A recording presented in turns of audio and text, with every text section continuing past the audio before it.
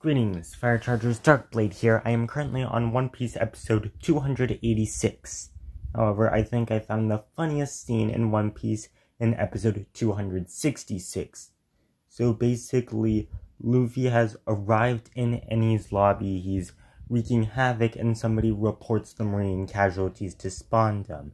He initially reports 400, which Spondam refuses to accept. Luffy wreaks some more havoc, about 100 more casualties happen, and the person reporting to Spondam wants to update the number to 500. However, he gets one of those casualties just lands on his head and taking him out of commission and possibly causing him to drop his speaking end of the transponder snail before he would say the word 100, leaving him reporting to Spondam. I estimate our current casualties at 5. Let me show you what I'm talking about. So this is from episode 266. Right. Then allow me to report again. I'd estimate our current casualties